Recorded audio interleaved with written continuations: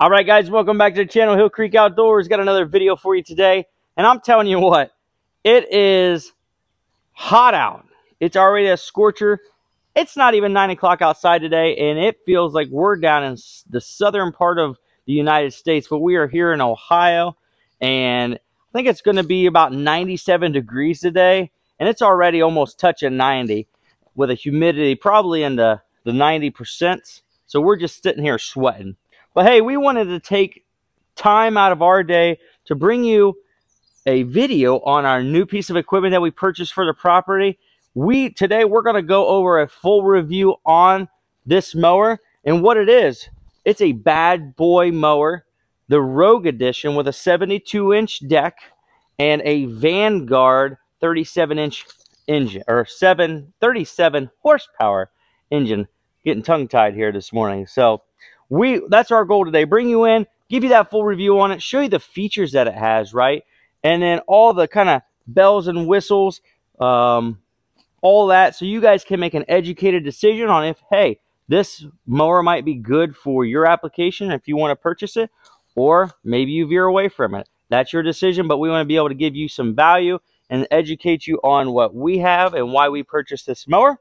So without further ado, I'm sweating. Hopefully you're not sweating. Hopefully you're sitting at home or wherever you're doing in some air condition, or maybe on a porch where it's cooler. But hey, let's bring you in. We appreciate you coming back to the channel, and let's roll. All right, Gabester. Here we go.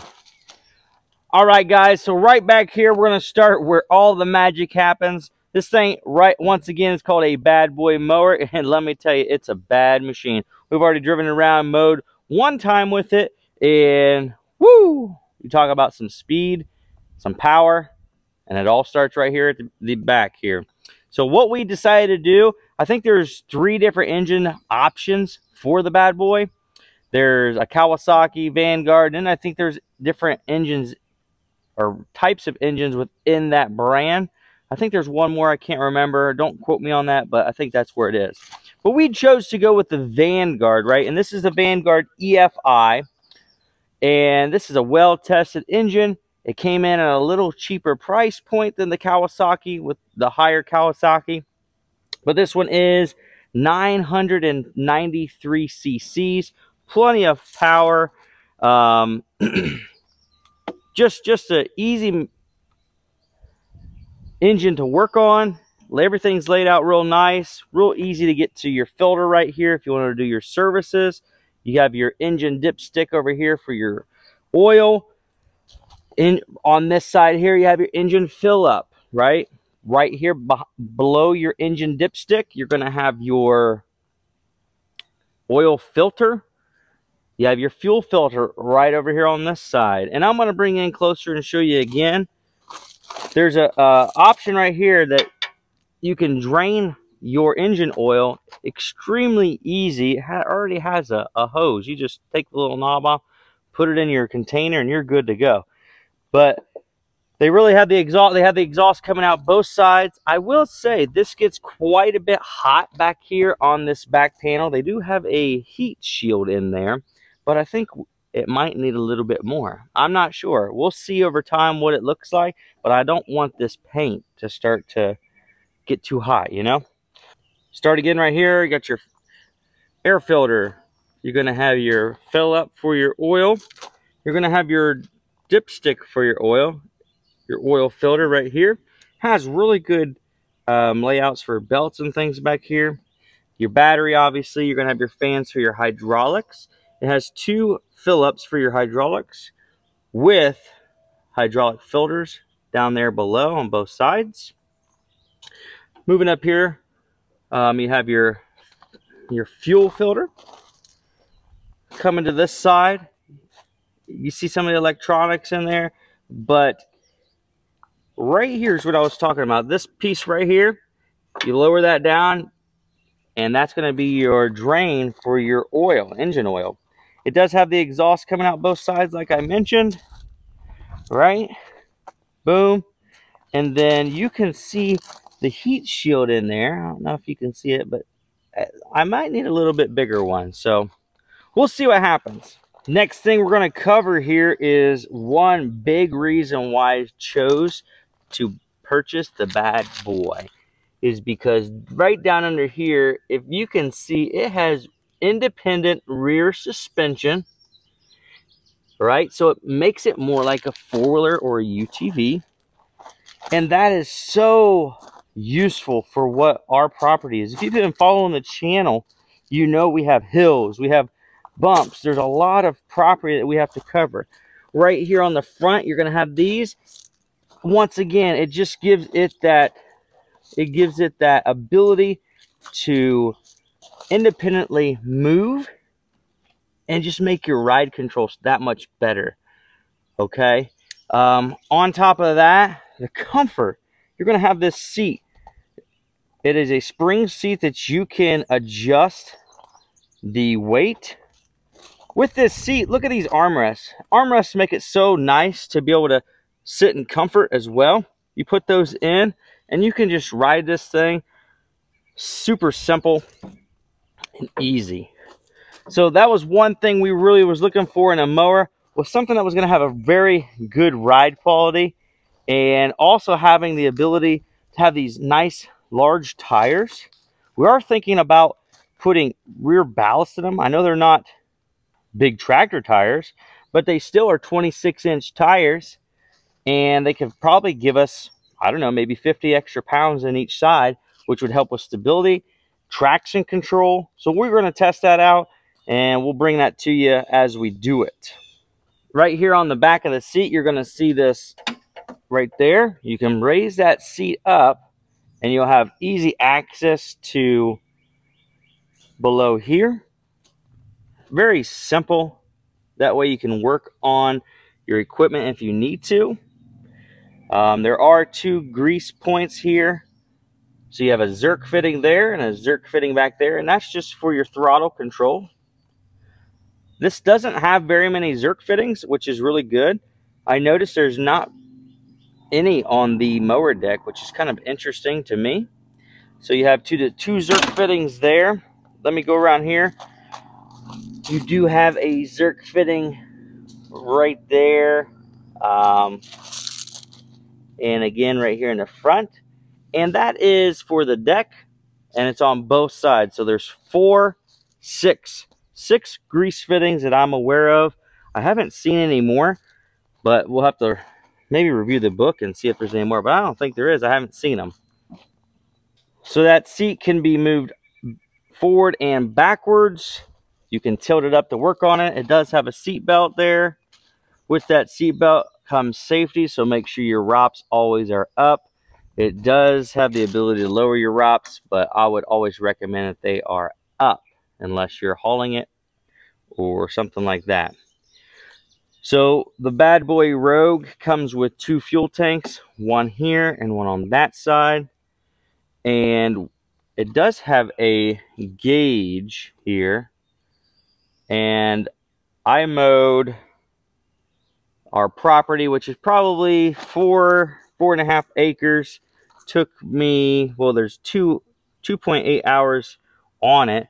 Not all that was mowing, but the fuel didn't go down at all. And this thing holds about 10 gallons of fuel to the top. I don't know what the spec says, but it holds about 10 gallons of fuel in both, so 5 in each, right about there.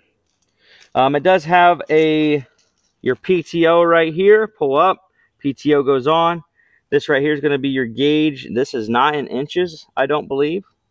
So I don't know what the numbers are for, but you basically adjust the height of your deck, your throttle, how many hours. It does have a USB for maybe if you want to charge your phone, something like that. Your key to start up. Down here you have your lock for your deck. All you have to do is push that right there with your foot to all the way up. You can lock your deck if you're transporting. With your throttle control arms, they are adjustable if maybe one is a little bit forward than the other and you're kind of turning as you're going straight. You can adjust those to make them track properly. You have a emergency brake right there. Now the way you start this is you have to have these arms in the out position. Pull that one out, buddy. in the out position with your emergency brake on, engaged, to be able to start it. You have to be on it as well for that safety control in the seat. Once it's started, you can lower your emergency brake, but if you pull your gauge arms in with the emergency brake still on, it will shut off, which doesn't make any sense. You would think that you would be able to pull your emergency brake at any time, but that's not the case. Emergency brake can only be pulled and at running if the gauge arms or the throttle arms are out. Just a note. All right, another thing right here. This right here has the ability, this is your raise and lower for your deck. It does have the ability, I'm going to show you real quick, to be adjusted if you may be shorter or taller. This just comes out and you can slide it in those different holes. You do have to remove that to access the mower deck. So this right here does come up, and then you have access to your deck, all your pulley, your belt, things like that. If you want to clean it off, very easy. Once again, it does have good labels on there if you're working on your equipment to show you how the belt goes back on. That drops right back down, and then you can put this right back where it goes. Now, I've heard a lot of people say that this loosens while you're driving. I haven't had that issue, but like again, I have only driven it not even 3 hours. Moving on to the deck is you do have these right here where you can easily remove the cover to get to your pulleys or your belt, and or if you want to clean it, see, like that. So that's really nice. And then you can just, I see it, buddy, then you can just slide that back on. And once again, folks that I've seen online and on other YouTube videos have said that these actually work loose as you're driving. I haven't seen it so far, but we will keep you apprised of that. It does have a nice chute right here. You can get chutes that block it out so you're not blowing things into mulch beds. It does have 3 blades. One thing with the deck, these scalp wheels, I have noticed that this right here does dig in every now and then if you're on like a little hill, so that'll be interesting. We might have to adjust that, so we'll see what we do there. 2 there in the front, 1 here. Once again, this side also has the ability to be removed. It does have a step right there. It does have these nice little bumper guards, and this deck, I'm telling you what, it is a really high grade steel and plenty of durability. I think it's going to hold up really well. If you can see back there, right on the back of the mower deck, there's a rubber piece mounted on, and that is actually comes straight from the factory, a striping kit. So every one of these comes with a striping kit, so that's pretty neat. We'll see how well the striping works. So right here in the front, you do have a 2-inch receiver that you can move little trailers around or whatever you want to do with that. Chain hookups as well. So that's could be a good feature if that's what you would do. I probably will never use that, just being honest with you, but it's a good feature if you works for your application. Right here is a good place that you can hold stuff. One thing about this cup holder I do like is it fits my Yeti. If you're just taking a water bottle, you're probably not going to like that too well. But this is a, I can't even remember, I think it's a 32 ounce Yeti maybe. Fits right in there. Gives you plenty of water throughout the day. So that is a good feature. One thing we did purchase and we're still waiting from it to come in from the dealership is a rear rack. On the back, it'll go kind of over the engine here, and then you'll be able to strap maybe like a little weed eater down, something like that, so you don't have to be hauling it up here in your foot platform. But we're going to jump on here. We're going to start it up. We're going to drive it, show you exactly what it drives like. I'm not going to give you all the specs on how fast it goes, all that stuff, but let me tell you, it does have plenty of power that You know our property. If you watch the channel, if you've been watching the channel, you know the hills that we have here. We have a 14% grade on our driveway. We use tractors to box blade that and things. We have hills in front of our yard. They're probably about a 12% grade right on the edge of the hill here by the house. And this never even bogged down. Didn't slide going sideways. You take your safety measures, but I'm gonna tell you what, it's done really well so far in just the short time we've had it. The one drive we've done, and I haven't really driven zero turns very much, so I'm still learning it as well. So let's jump on here. We're gonna start it up, and we're gonna just take it up the driveway here just to show you. And again, you're gonna have the emergency brake pulled. These have to be out for it to turn on. Right? Then what you're gonna do, if you put these in, it's gonna shut off. Right? Makes no sense to me why, if the emergency brake's on, you put these in, it shuts off. You feel like you should be able to have your emergency brake on at any time. Because if you have this out like this, you're on a hill, you take your emergency brake out, you start rolling. I'd like to have the control right there, but that's the feature they have. I'm not sure why. So once again, you'll have to bring these in after you lower your emergency brake. So start it up, turn your emergency brake off. Now you can bring these in to go forward, backwards. I'm sure you guys know that. Push this in, it's gonna automatically lock down here. If you want to release it, you push up, put your lock out, and it'll drop down. So what we're gonna do, rev it up, and we'll go up the hill.